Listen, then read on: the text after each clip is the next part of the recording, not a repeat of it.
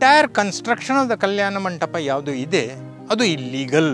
Veerendra Hegde is not A footpath ಡ್ವೆಲ್ಲರ್, a poor person. He is the richest person in this taluk. What is the DC of Dakshin Kannada district doing? What is the principal secretary of the revenue department doing? What is the commissioner survey and land records doing? What is the speaker doing? ನೀವು ಮಾಡಬಾರ್ದಾ Cubbon ಪಾರ್ಕ್ನಲ್ಲಿ ಒಂದು ಕಲ್ಯಾಣ ಮಂಟಪ ಕಟ್ಟಿ? ನಮಸ್ಕಾರ ವೀಕ್ಷಕರೇ, ಇವತ್ತು ನಾವು ಬೆಳ್ತಂಗಡಿ ತಾಲೂಕು ಗುರುವಾಯನಕೆರೆಯಲ್ಲಿದ್ದೇವೆ. ಇವತ್ತು ನಮ್ಮ ಮುಂದೆ ಒಬ್ಬರು ವಿಶೇಷ ಅತಿಥಿ ಇದ್ದಾರೆ, ಶ್ರೀ ರಂಜನ್ ರಾವ್ ಯರಡೂರು ಅವರು. ಬಹುಶಃ 3-4 ದಶಕಗಳಿಂದ ಈ ಕರಾವಳಿಯ ಪ್ರದೇಶದಲ್ಲಿ ಮತ್ತು ಕರ್ನಾಟಕದ ಬೇರೆ ಬೇರೆ ಭಾಗಗಳಲ್ಲಿ ಪರಿಸರದ ವಿಚಾರಗಳ ಬಗ್ಗೆ ಸಾಕಷ್ಟು ಹೋರಾಟವನ್ನು ಪರಿಸರ ಸಂರಕ್ಷಣೆ ಸಂಬಂಧಪಟ್ಟಂತೆ ನಡೆಸಿದ್ದಾರೆ. ಅವರ ಹಲವಾರು ಸಮಿತಿಗಳಿಗೆ, ಹೋರಾಟ ಸಮಿತಿಗಳಿಗೆ ಅವರು ಸಂಚಾಲಕರಾಗಿ ಅಥವಾ ಪ್ರಮುಖ ವ್ಯಕ್ತಿಯಾಗಿ ಕೆಲಸ ಮಾಡಿದ್ದಾರೆ. ಈಗ ರಂಜನ್ ರಾವ್ ಯರಡೂರಿನವರು ನಾಗರಿಕ ಸೇವಾ ಟ್ರಸ್ಟ್ನ ಭಾಗವಾಗಿದ್ದಾರೆ. ಕಳೆದ ಹಲವಾರು ವರ್ಷಗಳಿಂದ ಈ ಜನತಾ ನ್ಯಾಯಾಲಯದ ಮುಂದೆ ಬಯಲಾದ ಹೆಗಡೆ ಕರ್ಮಕಾಂಡ ಅನ್ನೋ ಒಂದು ದಾಖಲೆಗಳ ಒಂದು ಸಂಪುಟ ತರೋದರಲ್ಲಿ ಬಹಳ ಪ್ರಮುಖವಾದ ಪಾತ್ರ ವಹಿಸಿದ್ದಾರೆ.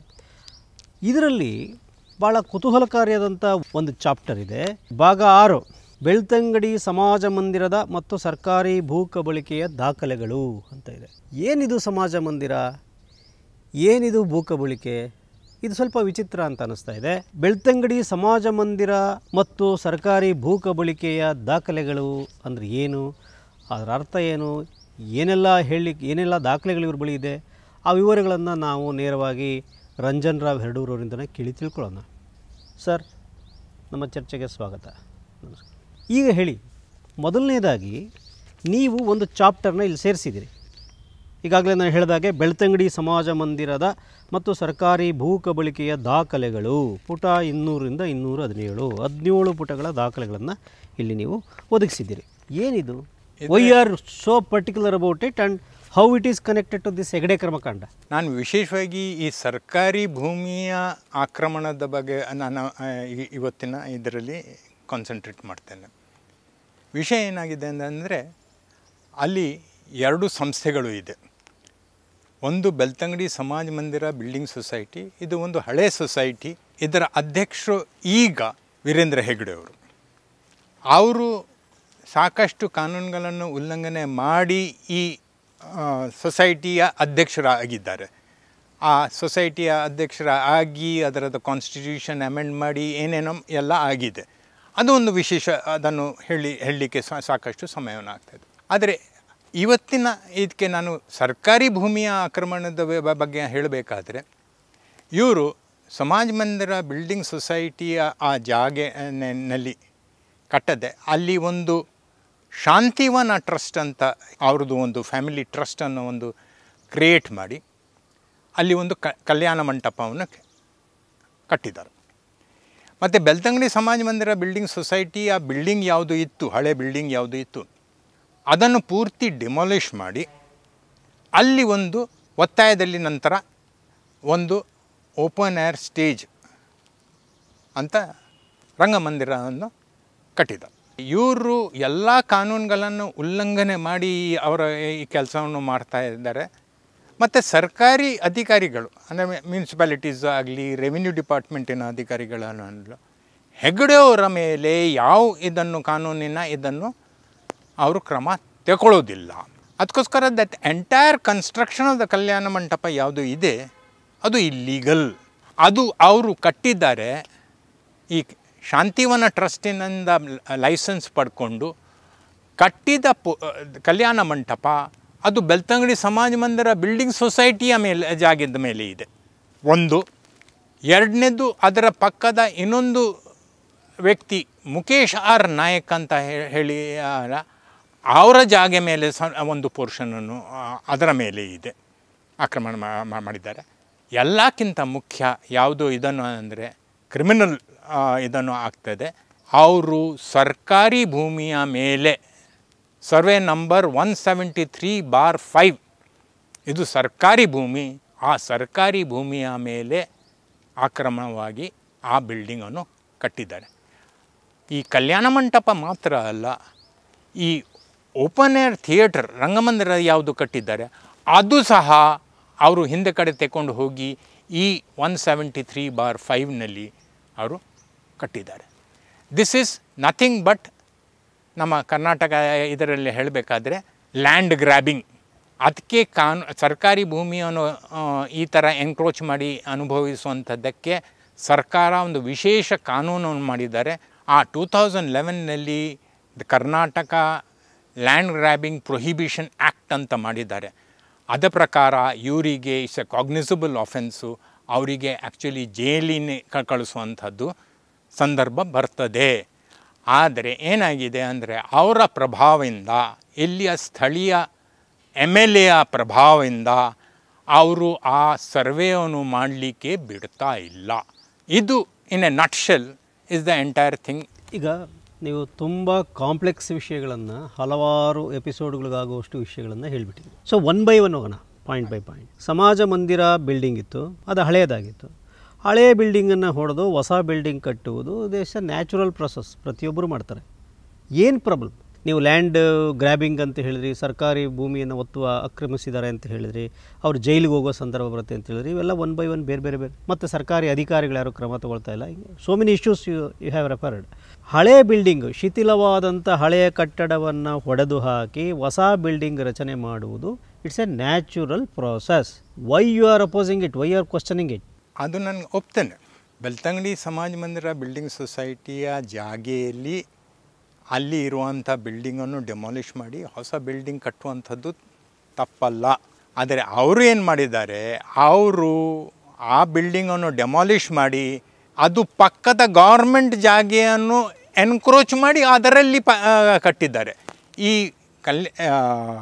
ರಂಗಮಂದಿರ ಯಾವುದು ಇದೆ ಅದು ಪಾರ್ಷಿಯಲಿ ಬೆಳ್ತಂಗಡಿ ಸಮಾಜ ಮಂದಿರ ಬಿಲ್ಡಿಂಗ್ ಸೊಸೈಟಿಯ ಭೂಮಿಯಲ್ಲಿ, ಮೇಜರ್ ಪೋರ್ಷನ್ನು ಸರ್ಕಾರಿ ಭೂಮಿ, ಸರ್ವೆ ನಂಬರ್ 173/5 ಬೆಳ್ತಂಗಡಿ ಗ್ರಾಮದ ಆ ಸರ್ವೆ ನಂಬರನ್ನ ಮೇಲೆ ಕಟ್ಟಿದ್ದಾರೆ. ನೀವು ಹೀಗೆ ಹೇಳಿಬಿಟ್ರೆ ಹೇಗೆ? ನೀವು ಬಾಯಿ ಮಾತಲ್ಲಿ ಬೇಕಾದಷ್ಟು ಆರೋಪಗಳನ್ನು ಹೊರಿಸ್ಬಿಡ್ತೀರಿ. ಹೇಗೆ ಹೇಳ್ತೀರಿ ಅದನ್ನು? ಸರ್ಕಾರಿ ಜಾಗನೇ ಅಂತ ಅಷ್ಟು ಜೋರಾಗಿ ಹೇಗೆ ಹೇಳ್ತೀರಿ? ಬೇರೆ ವಿಷಯದಲ್ಲಿ ಅವರ ಮೇಲೆ ಕೇಸ್ ಮಾಡಿದ ಈ ವಿಷಯದಲ್ಲಿ ನಾನು ಅಲ್ಲಿ AC ಅವರು ಬಂದು ಒಂದು ಸ್ಪಾಟ್ ಇನ್ಸ್ಪೆಕ್ಷನ್ ಮಾಡ್ತಾರೆ. ಅವರು ಬಂದಾಗ ಅಲ್ಲಿ ಮ್ಯಾಪನ್ನು ನಾನು ಸ್ಟಡಿ ಮಾಡಿ ಇದನ್ನು ಅಲ್ಲಿ ಹೋದಾಗ ಆ ಸ್ಪಾಟ್ ಇನ್ಸ್ಪೆಕ್ಷನ್ನ ಟೈಮ್ನಲ್ಲಿ ನನಗೆ ಗೊತ್ತಾಗ್ತದೆ ದಟ್ ಬೋತ್ ದ ಬಿಲ್ಡಿಂಗ್ಸ್, ರಂಗಮಂದಿರ ಮತ್ತು ಆ Kalyana Mantapa R partially on government land. ಕಲ್ಯಾಣ ಮಂಟಪದ್ದು ಇದನ್ನೊಂದು ಅದರ ಶಾಂತಿವನ ಟ್ರಸ್ಟ್ ಇದ್ದು ಜಾಗೆ ಬಿಲ್ಡಿಂಗು. ಆದರೆ ಅವರು ಬೆಳ್ತಂಗಡಿ ಸಮಾಜ ಮಂದಿರ ಬಿಲ್ಡಿಂಗ್ ಸೊಸೈಟಿಯ ಜಾಗೆಯ ಮೇಲೆ ಕಟ್ಟಿದ್ದಾರೆ.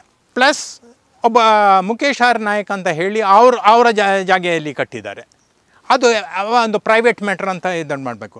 ಆದರೆ what is the criminal act in it? ಆ ಗವರ್ಮೆಂಟ್ ಸ್ಥಳ ಆ 49 ಸೆಂಟ್ಸನ್ನು ಎನ್ಕ್ರೋಚ್ ಮಾಡಿ ಅದಕ್ಕೆ ಒಂದು ಗೋಡೆ ಕಟ್ಟಿ ಅದರ ಮೇಲೆ ಬಿಲ್ಡಿಂಗನ್ನು ಕಟ್ಟಿದ್ದಾರೆ. Portion of the building, entire western wall ಅದರದ್ದು ಗವರ್ಮೆಂಟ್ ಸ್ಥಳದಲ್ಲಿ ಇದೆ. ಇದನ್ನು ಎಲ್ಲರಿಗೆ ತೋರಿಸಿದ್ದೇನೆ. AC ಅವರಿಗೆ ಇದನ್ನು ಮಾಡಿದ ನಂತರ ನಾನು ಅಫಿಷಿಯಲ್ ಆಗಿ DCಗೆ 17th November 2020ಯಲ್ಲಿ ಪತ್ರ ಬರೆದು ಅದರದ್ದು ಎಲ್ಲ ನಕ್ಷೆಗಳನ್ನು ಇದನ್ನು ಎಲ್ಲವನ್ನು ಮಾಡಿ ಅವರಿಗೆ ನಾನು ಕಳಿಸಿದ್ದೆ. ಆ ವಿಷಯವನ್ನು ನಾನು ಸರ್ಕಾರ ಗಮನಕ್ಕೆ ಸಹ ತಂದೆ, ಸೆಕ್ರೆಟ್ರಿ ರೆವಿನ್ಯೂದು. ಅಲ್ಲಿಂದ ಸಹ ಸೂಚನೆ ಬಂತು. ಅಲ್ಲಿಂದ ಕಮಿಷನರ್ ಲ್ಯಾಂಡ್ ಸರ್ವೆಗೆ ಹೋಯಿತು. ಸ್ಟೇಟ್ ರೆವಿನ್ಯೂ ಡಿಪಾರ್ಟ್ಮೆಂಟ್ನ ಸೆಕ್ರೆಟರಿ ಯಾರಿದ್ದಾರೆ? ಪ್ರಿನ್ಸಿಪಲ್ ಸೆಕ್ರೆಟರಿ ಆಫ್ ರೆವಿನ್ಯೂ ಡಿಪಾರ್ಟ್ಮೆಂಟ್ಗೆ ನೀವು ಪತ್ರ ಬರೆದ್ರಿ. ಪತ್ರ ಬರೆದದ್ದು DCಗೆ, ಅದರದ್ದು ಕಾಪಿ ನಾನು ಎಲ್ಲರಿಗೆ ಕಳಿಸಿದ್ದೆ. ಓಕೆ. ಸೊ ಅದರಿಂದ ಏನಾಯಿತು, ಸೆಕ್ರೆಟರಿಯವರು ಇಮಿಡಿಯೇಟ್ಲಿ ಸರ್ಕಾರಿ ಜಾಗೆಗಳನ್ನು ಸಂರಕ್ಷಣೆ ಮಾಡಲಿಕ್ಕೆ ಇದನ್ನು ಮಾಡಬೇಕು ಅಂತ ಅವರು ಡೈರೆಕ್ಟಾಗಿ commissioner of survey and land records ಅಂತ ಒಂದು ಕಮಿಷನರ್ ಇದ್ದಾರೆ, ಸೀನಿಯರ್ ಆಫೀಸರು. ಆ ಕಮಿಷನರಿಗೆ ಹೇಳ್ತಾರೆ, ಇದನ್ನು ನೀವು ಸರ್ವೆ ಮಾಡಿ ಇದರದ್ದು ಸತ್ಯತೆ ಅಸತ್ಯ ಏನು ಅಂತ ನೀವು ಎನ್ಕ್ವೈರ್ ಮಾಡಿ ಅಂತ ಹೇಳಿ ಅವರಿಗೆ ಹೇಳ್ತಾರೆ. DCಗೆ ಸಹ ಪತ್ರ ಬರೀತಾರೆ. DC ಅವರು ಅದನ್ನು ACಗೆ ಬರೀತಾರೆ. AC ಅವರು ತಹಶೀಲ್ದಾರಿಗೆ ಸಹ ಅದನ್ನು ಸರ್ವೆ ಮಾಡಿಸಿ ಅಂತ ಹೇಳ್ತಾರೆ. ಅಲ್ಲಿ ಬೆಳ್ತಂಗಡಿ ಸಮಾಜ ಮಂದಿರ ಬಿಲ್ಡಿಂಗ್ ಸೊಸೈಟಿಯ ಸೆಕ್ರೆಟ್ರಿ ಬುನ್ನು ಅಂತ ಇದ್ದಾರೆ. ಆ ಬುನ್ನು ಅವರು ಅವರು ಪಕ್ಕದ ಜಮೀನು ನಮ್ಮದು, ಅದು ಗೌರ್ಮೆಂಟ್ ಲ್ಯಾಂಡ್ ಆದರೂ ಸಹ ನಮಗೆ ನೋಟಿಸ್ ನೀವು ಕೊಡಬೇಕು ಅಂತ ಹೇಳಿದರೆ ಅದಕ್ಕೋಸ್ಕರ ಅದು ಪೋಸ್ಟ್ಪೋನ್ ಆಗ್ತದೆ. ಎರಡನೇ ಸರ್ತಿ ಅದನ್ನು ನೋಟಿಸ್ ಮಾಡಿ ಎರಡನೇ ಸರ್ತಿ ಅವರು ಸರ್ವೆ ಮಾಡಲಿಕ್ಕೆ ಬರ್ತಾರೆ. ಆ ಸಂದರ್ಭದಲ್ಲಿ ಎಲ್ಲಿಯ ಸ್ಥಳೀಯ MLA ಅವರು, ನಾನು ಬೆಳ್ತಂಗಡಿ ಸಮಾಜ ಮಂದಿರ ಬಿಲ್ಡಿಂಗ್ ಸೊಸೈಟಿಯ ಸದಸ್ಯ ಮತ್ತು ವರ್ಕಿಂಗ್ ಕಮಿಟಿಯ ಮೆಂಬರು, ನನಗೆ ಹೇಳಿಲ್ಲ ಅಂತ ಹೇಳಿ ನನ್ನ ಗಮನಕ್ಕೆ ತಂದು ನನ್ನ ಎದುರಿಗೆ ಈ ಸರ್ವೆ ಆಗಬೇಕು ಅಂತ ಹೇಳ್ತಾರೆ. ಎಲ್ಲಿ ಹೇಳ್ತಾರೆ, ಯಾರಿಗೆ ಹೇಳ್ತಾರೆ? ಇನ್ ರೈಟಿಂಗ್ ಅವರು ಆ ಪತ್ರವನ್ನು ಕೊಡ್ತಾರೆ. ಯಾರಿಗೆ ಕೊಡ್ತಾರೆ? ಇದು ತಹಶೀಲ್ದಾರಿಗೆ. ಅದನ್ನು ಅಬ್ಜೆಕ್ಷನ್ ಮಾಡಿದ ತಕ್ಷಣ ಕೇಳಬೇಕಾಗಿ ಅವಶ್ಯಕತೆ ಇಲ್ಲ. ಒಬ್ಬ MLAಗೆ ಎಕ್ಸಿಕ್ಯೂಟಿವ್ ರೈಟ್ಸ್ ಇರೋದಿಲ್ಲ. ಅವನಿಗೆ ಅದನ್ನು ಮಾಡುವಂಥದ್ದು ಅಗತ್ಯ ಇಲ್ಲದರೂ ಸಹ ಅವರು he has ಇಂಟರ್ಫಿಯರ್ಡ್ in the official working of A government official. ಅದು it self is A crime. ಅವರು ಮಾಡದೆ ಕೆಲಸವನ್ನು ಮಾಡಿಲ್ಲ. ನೀವು ಭಾಳ ವಿಚಿತ್ರವಾದ ವಿಚಾರ ಹೇಳ್ತಾ ಇದ್ದೀರಿ ನೋಡಿ. ಜನಪ್ರತಿನಿಧಿ ಹರೀಶ್ ಪೂಂಜಾ ಅವರು ಇಲ್ಲಿ 2ನೇ ಬಾರಿ ಆಯ್ಕೆಯಾಗಿ ಬಂದಿರತಕ್ಕಂಥ ಶಾಸಕರು, ಅವರು people's representative. Is intention was to safe guard the public properties also, government property. No, ಹೇಗೆ ಹೇಳ್ತೀರಾ? ನೋಡಿ, he is been elected as a member of the Legislative Assembly. His primary duty is to legislate. ಈ public property ಮಾಡುವಂಥದ್ದು MLAಗಳ ಪೈಕಿ ಮಂತ್ರಿ ಅಂತ ಆಗಬೇಕಾದ್ರೆ he gets an executive role. As an MLA, he is not an part of the executive. The executive is the DC, the commissioner of survey, the principal secretary. ಅವರು ಕೊಟ್ಟ ಆದೇಶವನ್ನು ಮೀರಿ ಇವರಿಗೆ ಯಾವ ಆದೇಶವನ್ನು ಕೊಡುವಂಥ ಅಧಿಕಾರ ಇಲ್ಲ. If necessary he can approach the minister, but he has no right what's so ever to prevent A government official from carrying out there duty. It is A crime. ಅದಕ್ಕೆ ಉದಾಹರಣೆ ನಾನೇ ಕೊಡ್ತೀನಿ ರೀ. ಸರ್ಕಾರಕ್ಕೆ ಇದು ಗೊತ್ತಿಲ್ಲ ಅಂತ ಏನಲ್ಲ, ಅದು ಅವರಿಗೆ ಸ್ಪಷ್ಟಾಗಿ ಗೊತ್ತಿದೆ. ಇತ್ತೀಚೆಗೆ ಜಸ್ಟ್ ಒಂದು 3 ವಾರ ಹಿಂದೆ ಫಾರೆಸ್ಟ್ ಡಿಪಾರ್ಟ್ಮೆಂಟ್ನವರು ಫಾರೆಸ್ಟ್ ಲ್ಯಾಂಡ್ ಅನ್ನೋ ಇದನ್ನು ಮಾಡಬೇಕಾದ್ರೆ ಅಲ್ಲಿ ಅವರು ಇಂಟರ್ಫಿಯರ್ ಮಾಡ್ತಾರೆ. RFOಗೆ ಬೈದು ಇದರಲ್ಲಿ ಜಬರ್ದಸ್ತಿಯಾಗಿ ಅವರಿಗೆ ಮಾಧ್ಯಮದಲ್ಲಿ ಎಲ್ಲ ಬಂದಿದೆ. ಸರ್ಕಾರ ಅದನ್ನು ನೋಡಿ RFOಗೆ ಇನ್ಸ್ಟ್ರಕ್ಷನ್ ಕೊಟ್ಟು ಅವರ ಮೇಲೆ ಒಂದು FIR ಹಾಕಿ ಪೊಲೀಸ್ ಪ್ರೊಟೆಕ್ಷನ್ ತಗೊಂಡು ಫಾರೆಸ್ಟ್ ಡಿಪಾರ್ಟ್ಮೆಂಟ್ನವರು ಆ ಸರ್ವೆಯನ್ನು ಮಾಡಿಸ್ತಾರೆ. ನಾನು ಯಾಕೆ ಇದನ್ನು ಹೇಳ್ತಾ ಇದ್ದೇನೆ ಅಂತ ಅಂದರೆ, ಸರ್ಕಾರಕ್ಕೆ ಸಹ ಗೊತ್ತಿದೆ MLAಗೆ ಯಾವ ಅಧಿಕಾರನೂ ಇಲ್ಲ. ಅವನ ಅಧಿಕಾರ ಇರೋದು on the floor of the house. ಮಿನಿಸ್ಟರ್ಗಳಿಗೆ ಮಾತ್ರ ಎಕ್ಸಿಕ್ಯೂಟಿವ್ ಅಥಾರಿಟಿ ಬರ್ತದೆ. And MLA has nothing to do. He is A legislator, he has nothing to do with the executive. ಇದು ಕಾನೂನು. Harish Poonja he claims himself to be an advocate of the High Court. ಅಷ್ಟು elementary ಲಾ ಆ ಮನುಷ್ಯನಿಗೆ ಗೊತ್ತಿರಬೇಕಿತ್ತು. ಆದರೂ ಸಹ ಅವರು ಉಲ್ಲಂಘನೆ. ಆ ಕಾಲದಲ್ಲಿ ಅದು BJP ಗವರ್ಮೆಂಟ್ ಆದ ಕಾರಣ ಬಹುಶಃ there was influence from the state government. ನಾನು ಇದನ್ನು ವಿಷಯವನ್ನು ಆಗಿನ ಸ್ಪೀಕರಿಗೆ ನೇರವಾಗಿ ಬರಿತೇನೆ, ಹೇಳ್ತೇನೆ ದಟ್ ಆನ್ MLA ಈ ಥರ ಎಕ್ಸಿಕ್ಯೂಟಿವ್ ಇದರಲ್ಲಿ ಇಂಟರ್ಫಿಯರ್ ಮಾಡ್ತಾ ಇದ್ದಾರೆ ಅಂತ. ಅವರು ಯಾವುದು ವಿಷಯನೂ ಇದನ್ನು ಮಾಡೋದಿಲ್ಲ. ಆದರೆ ಕಾಗೇರಿಯವರು ನನಗೆ ಏನು ಅಕ್ನಾಲೇಜ್ ಮಾಡದೆ ಬಹುಶಃ ಲೆಟರನ್ನು commissioner of survey and land ರೆಕಾರ್ಡ್ಸಿಗೆ ಕಳಿಸ್ತಾರೆ. ಕಮಿಷನರ್ ಆಫ್ ಲ್ಯಾಂಡ್ ರೆಕಾರ್ಡ್ಸನ್ನು ಇದನ್ನು ಮಾಡಿ ಅವರು DCಗೆ ಬಂದು ಸ್ಟ್ರಾಂಗ್ ಒಂದು ಲೆಟರನ್ನು ಬರೀತಾರೆ. ಇದನ್ನು ಇಮಿಡಿಯೇಟ್ಲಿ ಅಟೆನ್ಷನ್ ಕೊಡಿ and must be reviewed weekly, ಪ್ರತಿ ವಾರ ವೀಕ್ಲಿ ಅಂತ ರಿವ್ಯೂ ಆಗಬೇಕು ಅಂತ. ಅದ ನಂತರ ಅವರು ಇನ್ನೊಂದು ಸರ್ವೆಗೆ ಆ 3rd ಸರ್ವೆ ನೋಟಿಸನ್ನು ಸರ್ವ್ ಆಗ್ತದೆ. ತಹಶೀಲ್ದಾರೇ ಕೊಡ್ತಾರೆ. ಸರ್ಕಾರಿ ಭೂಮಿಯ ಸಂರಕ್ಷಣೆ ದೃಷ್ಟಿಯಿಂದ ಈ ಸರ್ವೆಯನ್ನು ಮಾಡ್ತಾ ಇದ್ದೇನೆ ಅಂತ ಹೇಳಿ ತಹಶೀಲ್ದಾರೇ ಇದನ್ನು ಮಾಡ್ತಾರೆ. ಫಾರ್ ದ 2nd ಟೈಮ್ ಅದೇ Harish Poonja again goes and prevents that survey from taking place. ನನಗೆ ವಿಧಾನಸೌಧದ ಅಧಿವೇಶನ ಇದೆ, ನನಗೆ ಈಗ ಪುರ್ಸತ್ತಿಲ್ಲ, ಅದರ ನಂತರ ಮಾಡಿ, ನನಗೆ ಈಗ ಅಟೆಂಡ್ ಮಾಡಲಿಕ್ಕೆ ಆಗೋದಿಲ್ಲ. He is not an part of the executive that his presence is needed there. ಅವರಿಗೆ ಅಗತ್ಯ ಇಲ್ಲದ ಕೆಲಸ ಅದು. ಸರ್ಕಾರಕ್ಕೆ ನಾವು we have appointed A DC, we have appointed A principal secretary. ಅದಕ್ಕೆ ಸಂಬಳ ನಾನು ಕೊಡ್ತಾ ಇದ್ದೇನೆ ಆ್ಯಸ್ ಎ ಟ್ಯಾಕ್ಸ್ ಪೇಯರ್. ಅವರು they have decided to carry out A work. ಅದನ್ನು how come an MLA stopping that? ಮಂತ್ರಿಗಳಂತ ಹೌದು, he is also A part of the executive. Revenue minister ಮಾಡಿದರೆ ನಾನು ಒಪ್ತೇನೆ. But N MLA has no right to do that. ಸರ್ಕಾರ ಜನರ ಪ್ರತಿನಿಧಿ ಯಾಕೆ not to become the DC are the principal secretary? ಅವರಿಗೆ ಅಧಿಕಾರ ಏನು ಕೊಟ್ಟಿದ್ದಾರೆ? To legislate. ನಮಗೆ ನಮ್ಮ ಪರವಾಗಿ ಪಾಲಿಸೀಸ್ಗಳನ್ನು ಮತ್ತು ಕಾನೂನುಗಳನ್ನು ರಚನೆ ಮಾಡಲಿಕ್ಕೆ ಅವರಿಗೆ ಇದನ್ನು ಮಾಡಿದ್ದಾರೆ. ನಮ್ಮನ್ನು ಗವರ್ನ್ ಮಾಡಲಿಕ್ಕೆ ಅವರಿಗೆ ಯಾವ ರೈಟ್ ಇಲ್ಲ. ಇದು ನಮ್ಮ ತಪ್ಪು ಕಲ್ಪನೆ, ಕಾನ್ಸ್ಟಿಟ್ಯೂಷನಲಿ ರಾಂಗ್. ಫಸ್ಟಾಗಿ ಹೇಳ್ತಾನೆ, MLA ಹ್ಯಾಸ್ ನೋ ರೋಲ್. ಅದು ಪಬ್ಲಿಕ್ ಪರ್ಸೆಪ್ಷನ್ ಬೇರೆ. ಪಬ್ಲಿಕ್ ಪರ್ಸೆಪ್ಷನ್ ನಾವು MLA ಅವರು ಎಲ್ಲವನ್ನು ಹೇಳಿ ಇದನ್ನು ಮಾಡ್ತಾ ಇದ್ದಾರೆ. That is exactly what is going wrong in this administration of this country. People who have no business to interfere in it are interfering in executive implementation of the laws. Sarkari bhumige the DC is mandated under section 94(3). He has to evict people from the government land. It's in statutory provision, section 94(3). ಆ DC ಅವರು ಮಾಡ್ತಾ ಇಲ್ಲ. ಈಗ ಇದು ಇನ್ನೊಂದು complex ಇಶ್ಯೂಗೆ enter ಆಗುತ್ತೆ sir. ಭಾಳಷ್ಟು ಜನ ಬಡ ಜನರು, ಭೂಮಿ ಇಲ್ಲದೆ ಇರೋರು, ನಿವೇಶನ ಇಲ್ಲದೆ ಇರೋಂಥವ್ರು ಭಾಳ ಜನ ಇದ್ದಾರೆ. ಅವರು ಸರ್ಕಾರಿ ಭೂಮಿಯಲ್ಲಿ ಎಲ್ಲೋ ಒಂದು ಕಡೆ ಜೀವನ ಮಾಡಬೇಕಲ್ಲ. ಕೆಲವರು ಫುಟ್ಪಾತಲ್ಲಿ ಜೀವನ ಮಾಡ್ತಾಯಿದ್ದಾರೆ. ಅದು ಸರ್ಕಾರಿ ಜಾಗ ಎಲ್ಲರಿಗೂ ಗೊತ್ತು. ಕೆಲವರು ಬ್ರಿಡ್ಜ್ಗಳ ಕೆಳಗಡೆ ಇದ್ದಾರೆ. ಕೆಲವರು ಈ ಥರ ಅರಣ್ಯ ಅಂತ ಹೇಳುವಂಥ ಸರ್ಕಾರಿ ಜಾಗ ಅಂತ ಇರೋ ಕಡೆಗೆ ಜೋಪಡಿ ಹಾಕ್ಕೊಂಡು ಸಣ್ಣ ಸಣ್ಣ ಜಾಗದಲ್ಲಿ ವಾಸ ಮಾಡ್ತಾರೆ. ಸೊ ಅನ್ಫಾರ್ಚುನೇಟ್ಲಿ ಈ ವ್ಯವಸ್ಥೆ 76-77 ವರ್ಷಗಳಾದರೂ ಕೂಡ ಈ ವ್ಯವಸ್ಥೆ ಅವ್ರಿಗೇನೋ ಒಂದು ಗೌರವಯುತವಾದ ಇದನ್ನು ಸೆಟ್ಲ್ಮೆಂಟನ್ನು ಮಾಡಲಿಲ್ಲ, ಅಥವಾ ಅವ್ರಿಗೆ ಅದನ್ನು ಪಡ್ಕೊಳ್ಳಿಕ್ಕಾಗಲಿಲ್ಲ.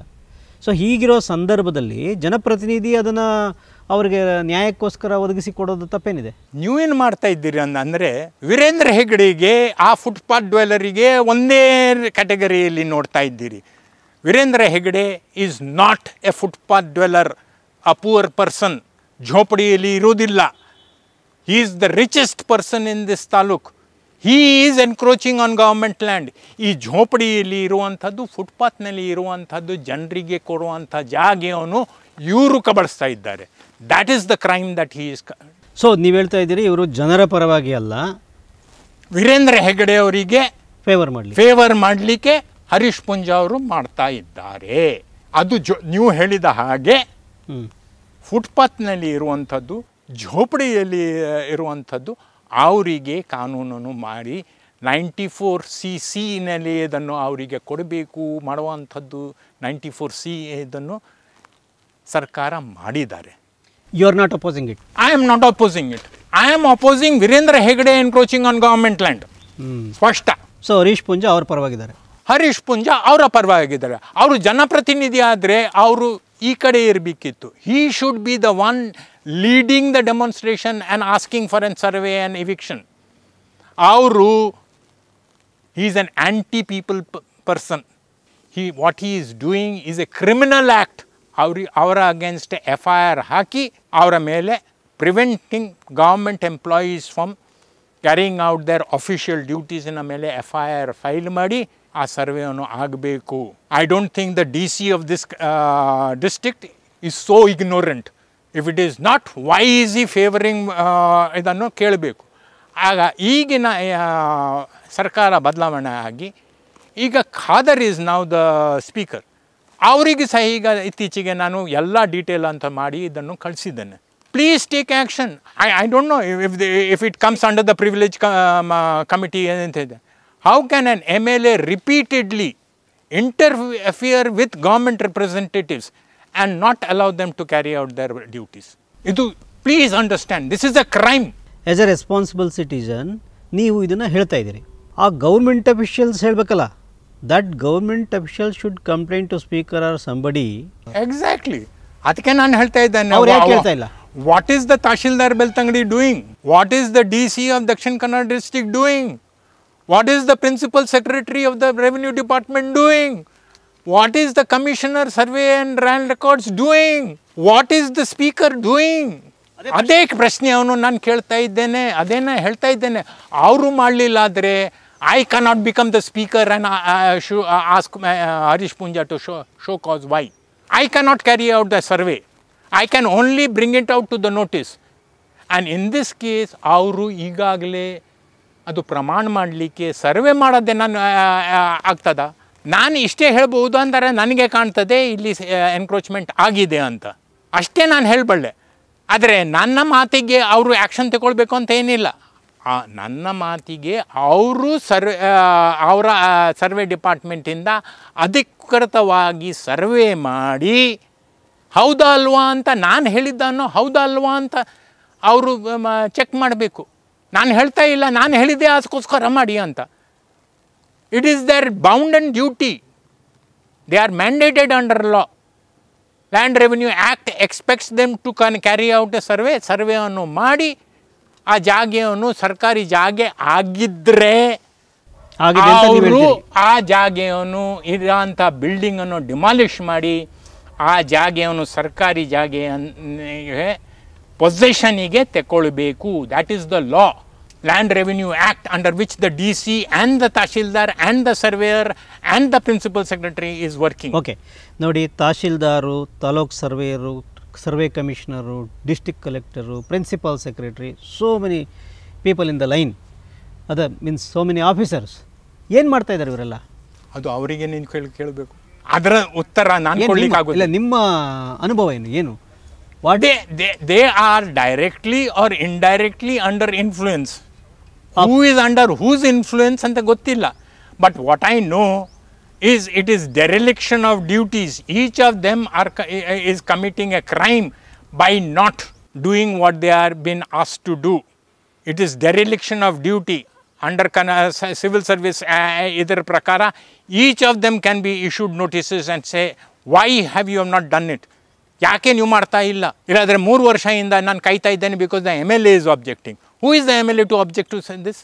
ಯಾರು ಅವರು? ಅವರಿಗೆ ಯಾವ ಅಧಿಕಾರ ಇಲ್ಲ ಇದನ್ನು ಪ್ರಿವೆಂಟ್ ಮಾಡಲಿಕ್ಕೆ. ಅದು ನನಗೆ ಮಾತ್ರ ಅಲ್ಲ, ಆ DC ಗೆ ಸಹ, ಈಸ್ ಅನ್ IAS ಆಫೀಸರ್, ಅವನಿಗೆ ಸಹ ಅದು ಗೊತ್ತಿರಬೇಕು. ಗೊತ್ತಿದೆ ಅಂತಲೇ ನಾನು ತಿಳ್ಕೊಳ್ತೇನೆ. ಅದಕ್ಕೋಸ್ಕರ ಅವರಿಗೆ ಹೇಳ್ತಾ ಇದ್ದೇನೆ, if you ಫೇನ್ಸ್ ignorance of the law, I can't help it. He should be removed. ಅಲ್ಲಿ ಒಬ್ಬ ಕಾನೂನು ಗೊತ್ತಿದ್ದು, ರೆವಿನ್ಯೂ ಆ್ಯಕ್ಟ್ ಗೊತ್ತಿದ್ದು ಒಬ್ಬ DC ಗೆ ಅಲ್ಲಿ ಇಡಬೇಕು. ಸೊ ನೀವು ಇಂಡೈರೆಕ್ಟ್ಲಿ ನೀವು ಹೇಳ್ತಾ ಇರೋದು, ಸ್ಥಳೀಯ MLA ಹರೀಶ್ ಪೂಂಜಾ ಅವರು ವೀರೇಂದ್ರ ಹೆಗ್ಗಡೆಯವರನ್ನು, ಅವರ ಅಕ್ರಮಗಳನ್ನು ಸೇಫ್ ಗಾರ್ಡ್ ಮಾಡಲಿಕ್ಕೆ ಕೆಲಸ ಮಾಡ್ತಾ ಇದ್ದಾರೆ ಅಂತ ಹೇಳ್ತಾ ಇದ್ದೀರಿ. It is A proven fact. ಎಲ್ಲ ದಾಖಲೆಗಳನ್ನು ಕೊಡ್ತೇನೆ, ಅವರ ಲೆಟರ್ಗಳನ್ನೇ ಇದೆ. ಹಿ himself is claiming that he is A member of that executive committee member. ಅವರು ಇನ್ ರೈಟಿಂಗ್ ಕೊಟ್ಟಿದ್ದಾರೆ. On what power? MLA. ಅದೇ ನಾನು ಕ್ವೆಶ್ಚನ್ ಮಾಡ್ತಾ ಇದ್ದೇನೆ. A person who has no powers to do it has done it.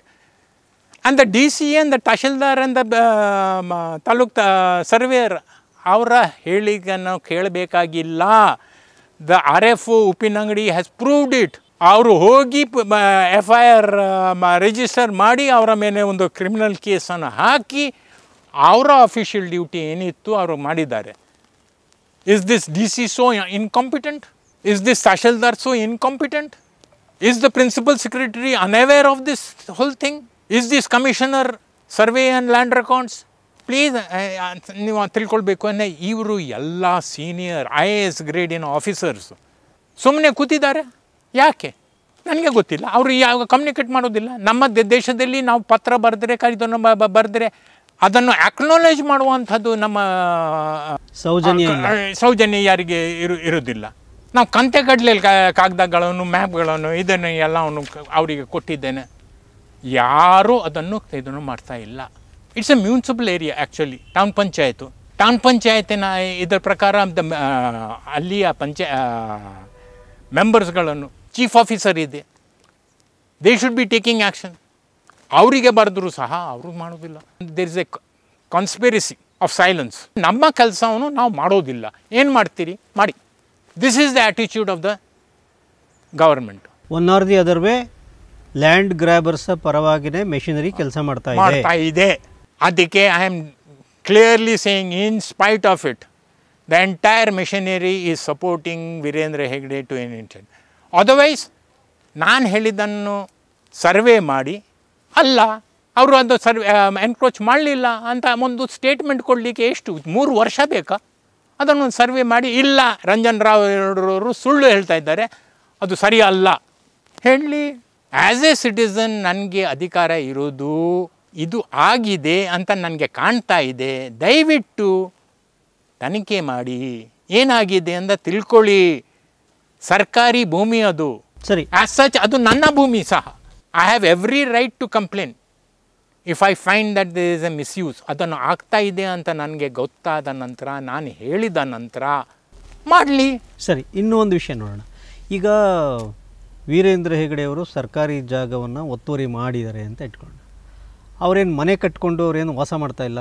ಅವರು ಒಂದು ನೀವು ಹೇಳೋದು ಕಲ್ಯಾಣ ಮಂಟಪ ಕಟ್ಟಿದ್ದಾರೆ. Kalyana Mantapa is for public purpose, 100 ಜನ ಬರ್ತಾರೆ, ಅವ್ರ ಮದುವೆ ಇತ್ಯಾದಿ ಕಾರ್ಯಕ್ರಮಗಳು ಮಾಡ್ಕೋತಾರೆ. ಸೊ ಹಾಗಾಗಿ ಸಮಾಜಕ್ಕೆ ಅದರಿಂದ ಒಂದು ರೀತಿಯಲ್ಲಿ ಕೆಲಸ ಆಗುತ್ತಲ್ಲ. ಅದಕ್ಕೆ ಬಾಡಿಗೆ ಪ್ರಾಬ್ಲಮ್, ಅದಕ್ಕೆ ಬಾಡಿಗೆ ತಗೊಳ್ತಾರ, ಅದನ್ನು ಅವರಿಗೆ ಕೇಳಿ. ವೀರೇಂದ್ರ ಹೆಗಡೆ ಅವರು ಹೇಳಿ ಆ ಪ್ರಶ್ನೆ ನನಗೆ ಯಾಕೆ ಕೇಳ್ತೀರಿ? ವೀರೇಂದ್ರ ಹೆಗಡೆ ಅವರಿಗೆ ಕೇಳಿ, ವೀರೇಂದ್ರ ಹೆಗಡೆ ಅವರು ನೇರವಾಗಿ ಬಂದು ಹೇಳಿ, ಇಲ್ಲ ನಾನು ಪಬ್ಲಿಕ್ ಇದಕ್ಕೆ ನಾನು ಸರ್ಕಾರಿ ಜಾಗೆಯಲ್ಲಿ ಮಾಡಿದ್ದೇನೆ. ಇಲ್ಲ, ಖಂಡಿತ ಕೇಳ್ತೇವೆ, ಖಂಡಿತ ಕೇಳೋಣ. ಅಲ್ಲ, ನಿಮ್ಮ ವಿಚಾರ ಏನು ವಾಟ್ ಈಸ್ ದ ಪ್ರಾಬ್ಲಮ್? ನೋಡಿ ಕಲ್ಯಾಣ ಮಂಟಪ ಕಟ್ಟಿ ಬಾಡಿಗೆಯಲ್ಲಿ ಕೊಡುವಂಥದ್ದು ಇಸ್ ಅ ಕಮರ್ಷಿಯಲ್ ಆಕ್ಟಿವಿಟಿ. ಅಂಥದ್ದು ಹಾಲ್ಸ್ ಸಾಕಷ್ಟು ಇದೆ. Kalyana Mantapa R big business. ಈ ಬಡ ಜನರಿಗೆ ಉದ್ಧಾರ ಮಾಡುವಂಥದ್ದು ಆ ನೆವದಲ್ಲಿ ಸರ್ಕಾರಿ ಜಾಗೆಯನ್ನು ಎನ್ಕ್ರೋಚ್ ಮಾಡಿ ನೀವು ಕಲ್ಯಾಣ ಮಂಟಪ ಕಟ್ಟುವಂಥದ್ದು ಅವಶ್ಯಕತೆ ಇಲ್ಲ. To carry out your business operations please do that ನಿಮ್ಮ ಜಾಗೆಯಲ್ಲಿ. ಟ್ಯಾಕ್ಸ್ ಪೇಯರ್ ಜಾಗೆ ಉಂಟಲ್ವಾ, ಅದರಲ್ಲಿ ಅಲ್ಲ. That government land I have every right to question even the government what is it doing with about that land. ಅವರು ಹೇಗೆ ಮಾಡ್ತಾರೆ? ಈ silence, ಈ not imposing the loss of the country, ಈ ಧರ್ಮಸ್ಥಳದ ಇದರಲ್ಲಿ ಪ್ರತಿ ಒಂದು ಕೇಸ್ನಲ್ಲಿ ಅವರು ಲ್ಯಾಂಡ್ ಗ್ರ್ಯಾಬ್ ಮಾಡ್ತಾ ಇದ್ದಾರೆ. ಸುಳ್ಳು ಹೆಸರಿನಲ್ಲಿ ಲ್ಯಾಂಡ್ ಗ್ರಾಂಟ್ಗಳನ್ನು ತಗೊಳ್ತಾ ಇದ್ದಾರೆ. ಎಲ್ಲ ಕಾನೂನುಗಳನ್ನು ಲೇಬರ್ ಲಾ ಇದ ಪ್ರಕಾರ ಪ್ರಾವಿಡೆಂಟ್ ಫಂಡ್ ಕೊಡೋದಿಲ್ಲ, ಗ್ರ್ಯಾಚ್ಯುಟಿ ಕೊಡೋದಿಲ್ಲ. ಎರಡೆರಡು ಸಂಸ್ಥೆಗಳನ್ನು ಫಾಲ್ಸ್ ರಿಜಿಸ್ಟ್ರೇಷನ್ ಆಫ್ ಡಾಕ್ಯುಮೆಂಟ್ಸ್ ಮಾಡ್ತಾ ಇದ್ದಾರೆ.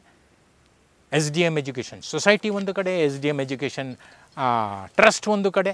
ಈ ಎರಡೆರಡು ಹೆಸರು ಇನ್ಕಮ್ ಟ್ಯಾಕ್ಸಿನ ಇದರಲ್ಲಿ ದೇವಸ್ಥಾನದ ಹೆಸರು the institution at Dharmasthala.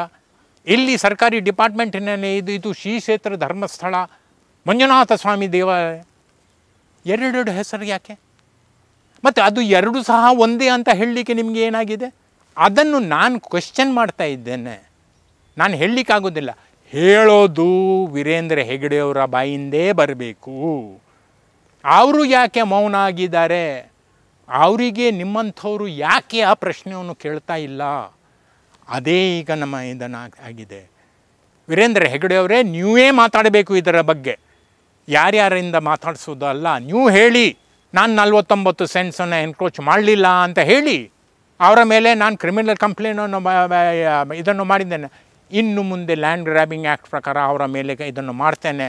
Shantivan ಟ್ರಸ್ಟಿನ ಎಲ್ಲ ಟ್ರಸ್ಟೀಸು ಮತ್ತು ಬೆಳ್ತಂಗಡಿ ಸಮಾಜ ಮಂದಿರ ಸಹಿತ ಎಲ್ಲ office ಬೇರರ್ಸಿಗೆ including Harish ಮುಂಜನಿಗೆ I will prosecute them for grabbing government land which is in illegal activity under the Karnataka land grabbing prohibition act of 2011. It's A criminal act.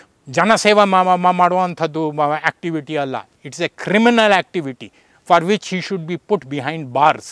Harish ಮುಂಜನಿಗೆ ಅಷ್ಟು ಆದರೂ as a person who has passed his law examination he should know about it. ಮುಂದಿನ ಕ್ರಮ ಏನು ಮುಂದಿನ ಭವಿಷ್ಯ? I will go to court. I will go to court against all these officials also. ಅವರು ಹೋಗ್ತಾರೆ, ಅವ್ರಿಗೂ ಲಾಯರ್ ಇದ್ದಾರೆ, ಅವರು ಹೋಗ್ತಾರೆ. ಅವ್ರು ಮಾಡಲಿ, ಕೋರ್ಟ್ ಹೇಳಲಿ, let the court say. Ultimately ಏನು ಹೇಳಬೇಕಾದ್ರೂ ಸಹ ಒಂದು ವಿಷಯವನ್ನು ನೀವು ಮರಿಬೇಡಿ, ಹೇಳಬೇಕು that the 49 cents is not encroached. ಅದರಲ್ಲಿ ಬಿಲ್ಡಿಂಗ್ ಇಲ್ಲ ಅಂತ ಯಾರಾದರೂ ಹೇಳಬೇಕು. ನಮ್ಮ ಕಾನೂನಿನ ಚೌಕಟ್ಟಿನ ಒಳಗೆ ಅದು ಸರ್ವೆ ಡಿಪಾರ್ಟ್ಮೆಂಟ್ನವರು ಸರ್ವೆ ಮಾಡಿಯೇ ಅದನ್ನು ಹೇಳಬೇಕು. ಕೋರ್ಟಿಗೆ ಸಹ ಹೇಳಲಿಕ್ಕಾಗೋದಿಲ್ಲ, ನನಗೆ ಸಹ ಹೇಳಲಿಕ್ಕಾಗೋದಿಲ್ಲ, ಸುಪ್ರೀಂ ಕೋರ್ಟಿಗೆ ಸಹ ಹೇಳಲಿಕ್ಕಾಗೋದಿಲ್ಲ. It is only the land survey. ಅದನ್ನು ಕಂಡಕ್ಟ್ ಮಾಡಿ ನಾನು ಹೇಳಿದ್ದನ್ನು ಸರಿ ಸರ್ವೆ ಮಾಡಲಿಕ್ಕೆ ಬಿಡ್ತಾ ಇಲ್ಲ, ಇವರು ಅಡ್ಡ ಹಾಕಿದ್ದಾರೆ ಅಂತ ಹೇಳಿ. ಅದೇ ನಾನು ಹೇಳ್ತಾ ಇದ್ದೇನೆ. That it self is an act of ಕ್ರಿಮಿನಾಲಿಟಿ. ಅವರು ಜನಪ್ರತಿನಿಧಿ ಅಂತ ತಿಳ್ಕೊಂಡೇ ನಾವು ಅವರಿಗೆ ಅದನ್ನು ಬಿಟ್ಟಿದ್ದೇನೆ, which is an illegal act according to that ಲಾ. ಅಲ್ಲ, ಇದೊಂಥರ ನೀವು ಹೇಳೋದು ಹೇಗಿದೆ ಅಂದರೆ, ಮದುವೆ ಆಗದೆ ಇದ್ದರೆ ಹುಚ್ಚು ಬಿಡೋದಿಲ್ಲ, ಹುಚ್ಚು ಬಿಡದೆ ಇದ್ದರೆ ಮದುವೆ ಆಗೋದಿಲ್ಲ ಅನ್ನೋ ಥರ ಹೇಳ್ತಾರೆ. ಅಲ್ಲ, ಈಗ ಸರ್ವೆ ಆಗಬೇಕು, ಸರ್ವೆ ಆದರೆ ಮಾತ್ರ ಅದು ಯಾವುದು 49 ಸೆಂಟ್ಸು ಯಾರ್ದು ಏನು ಹೇಗೆ ಗೊತ್ತಾಗುತ್ತೆ, ಅದು ಕಾನೂನು ಹೇಳ್ತದೆ ಅದು ಆಗಬೇಕು ಅಂತ. ಓಕೆ, ಅದು ಕರೆಕ್ಟು. ಸರ್ವೆ ಆಗಬೇಕು, ಸರ್ವೆ ಆಗಬೇಕು ಅಂದರೆ ಇವರು ಜನಪ್ರತಿನಿಧಿ ಬಿಡ್ತಾ ಇಲ್ಲ, ಅದು ಅಡ್ಡ ಹಾಕಿ ಕೂತಿದ್ದಾರೆ ಅಂತ ಹೇಳ್ತೀರಿ. ಅವರು ಬಿಡುವವರೆಗೂ ಇದು ಸರ್ವೆ ಆಗೋದಿಲ್ಲ, ಅದಾಗೋವರೆಗೂ ಅದು ಮತ್ತೆ ಕೋರ್ಟ್ನಲ್ಲಿ ಡಾಕ್ಯುಮೆಂಟ್ಸ್ ಕ್ರಿಯೇಟ್ ಆಗೋದಿಲ್ಲ. ಒಬ್ಬ ಸ್ಪೀಕರ್ ಇದ್ದಾನೆ, there is somebody called a speaker who looks into the activities of MLAs, not ministers. MLAs ಗಳದ್ದು ಕರ್ತವ್ಯ ಲೋಪ ಆದರೆ ಲೆಜಿಸ್ಲೇಟಿವ್ ಹೌಸ್ ಅಲ್ವಾ, it is for the speaker. Khader ಅವ್ರದ್ದು ಆನರಬಲ್ ಸ್ಪೀಕರ್ ಇದ್ದು ಕೆಲಸ to tell the secretary, no, don't ಡಿಸ್ರಿಗಾರ್ಡ್ Harish ಪುಂಜಾಸ್ objections, carry out your duties. Speaker ಅವರು ಹೇಳಬೇಕು. ನೋಡಿ, ಸ್ಪೀಕರ್ ಅವರ ಕೆಲಸ ಅಲ್ಲಿ ಹಾಲಲ್ಲಿ ಏನು ಕಚ್ಚಾಡಿ ಬಡದಾಡಿ ಕೆಟ್ಟ ಪದಗಳಲ್ಲಿ ನಾವು ಹೇಳ್ಬೋದು, ಆ ರೀತಿ ವರ್ತಿಸ್ತಾ ಇರ್ತಾರೆ. ಅವರನ್ನೆಲ್ಲ ಒಂದು ಹಾಲ್ನ ಒಂದು ಆರ್ಡರ್ ತಂದು ಚರ್ಚೆ ಆಗೋ ರೀತಿ ನೋಡ್ಕೊಳ್ಳೋದು ಸ್ಪೀಕರ್ನ ಕೆಲಸ. ಅದು ಮಾತ್ರ ಅಲ್ಲ, ಈ ಬೆಳ್ತಂಗಡಿ ಕಾಡಲ್ಲಿ ಏನು ಮಾಡಬೇಕು, ಇನ್ನೊಂದು ಯಾವುದೋ ಏನು ಮಾಡಬೇಕು ಅಂತ ಸ್ಪೀಕರ್ ಏನು ಮಾಡ್ತಾರೆ ಪಾಪ. ಅವರ ಕಾನ್ಸ್ಟಿಟ್ಯೂಷನಲ್ಲಿ ಸಹ ಆದರೂ ಸಹ, even if is an elected member, he cannot interfere, and if he is misusing his position as an MLA, it is for the speaker to take cognizance, because they are to take cognizance. Even that is also not necessary anta adre, it is for the principal secretary to ensure that an FIR is filed against him and the thing carried out. ನೀವು forest department ನವರು ಮಾಡ್ಬೋದು ಅಂತ ಆದರೆ DC ಗೆ revenue act ಪ್ರಕಾರ ಮಾಡಲಿಕ್ಕೆ ಆಗೋದಿಲ್ವ? ಈ ಎಕ್ಸ್ಕ್ಯೂಸಸ್ಗಳನ್ನು ನಿಲ್ಲಬೇಕು. ಲಾ ಹ್ಯಾಸ್ ಟು ಬಿ ಇಂಪ್ಲಿಮೆಂಟೆಡ್. ಅಲ್ಲ, ಅದಕ್ಕೋಸ್ಕರ ಏನು ಮುಂದಿನ ಕ್ರಮ? ಏನು ಮುಂದಿನ ಕ್ರಮ? ಕಾನೂನು. ನನ್ನ ಎಕ್ಸ್ಪೆಕ್ಟೇಷನು, ಸ್ಪೀಕರ್ ಆಗಲಿ, ಪ್ರಿನ್ಸಿಪಲ್ ಸೆಕ್ರೆಟರಿ ಆಗಲಿ, commissioner survey and land records ಆಗಲಿ, DDLR ಆಗಲಿ, ADLR ಆಗಲಿ, ತಹಶೀಲ್ದಾರ್ ಆಗಲಿ, DC ಅವರಾಗಲಿ, ಇವರು ಎಲ್ಲರೂ ಅವರಿಗೆ ಕಾನೂನಿನಲ್ಲಿ ಕೊಟ್ಟ ಅಧಿಕಾರಗಳನ್ನು ಚಲಾಯಿಸಿ ಆ ಸರ್ವೆಯನ್ನು ಮಾಡಬೇಕು. ಯಾಕಂದರೆ ಸರ್ಕಾರಿ ಭೂಮಿಯನ್ನು ಈಸ್ ಇನ್ವಾಲ್ವ್ಡ್. ಅಲ್ಲ ಅಂತಾದರೆ ನನಗೆ ಹೇಳಬೇಕು, ಎಲ್ಲ Ranjan Rao, you are mistaken, ಅದು ಸರ್ಕಾರಿ ಭೂಮಿ ಅಲ್ಲ, ಇಲ್ಲಾದರೆ ಆ ಭೂಮಿಯಲ್ಲಿ ಇವ್ರದ್ದು ಬಿಲ್ಡಿಂಗ್ ಇಲ್ಲ, ಅದನ್ನು ಯಾರಾದರೂ ಹೇಳಬೇಕಲ್ವ? ನಾವು ಅದನ್ನು ನೋಡೋದಿಲ್ಲ, ನಾವು ಅದನ್ನು ಮಾಡೋದಿಲ್ಲ ಅಂತ ಹೇಳಿ ಕೂತ್ಕೊಳ್ಳಿಕ್ಕೆ ಆಗೋದಿಲ್ಲ ಅಲ್ವಾ? They are bound to carry out what is there in the law.